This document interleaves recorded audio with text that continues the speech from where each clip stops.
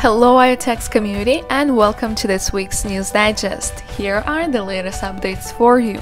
The highlight of this week has been the announcement of the first network-wide vote in the IoTeX ecosystem.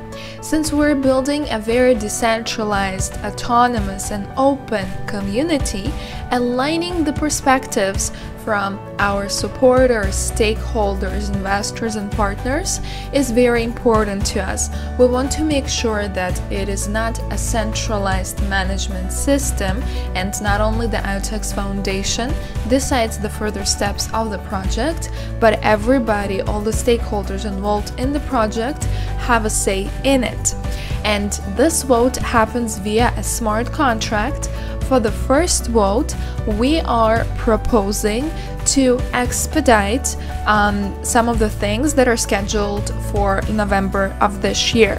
They include the expansion of the consensus delegates pool from the current 24 to 36, the increase of the Epoch bonus to 450,000 IoTeX. Currently it is 350,000 IoTeX, and the distribution of the final tranche of private sale tokens, which accounts for about 6% of the total supply. If the vote is passed, these things will occur in July this month, and if not passed, they will happen as scheduled in November of this year. We believe that this proposal will have a very positive impact on IoTeX and will allow for us to grow and expand at an even faster pace. Also, since more delegates will be participating in the consensus, this will give us even more decentralization.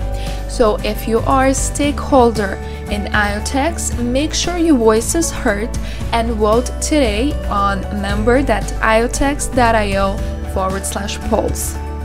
We have released a how-to guide for the IoTeX Analytics Playground. Check out the video and help us to share the news on Twitter.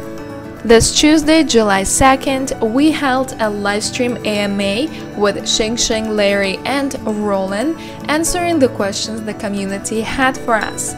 The summary blog is coming very shortly, as well as we will be announcing the winning questions, so stay tuned.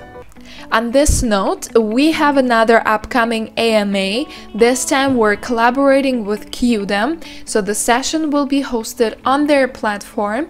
We have posted the detailed instructions of how to participate, as we will be giving out some prizes. So the top 3 most upvoted questions will receive VITA from us.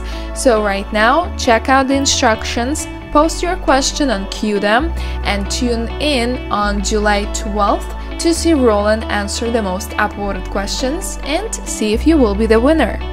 And that's it for this week. Thank you all so much. Have an amazing week ahead.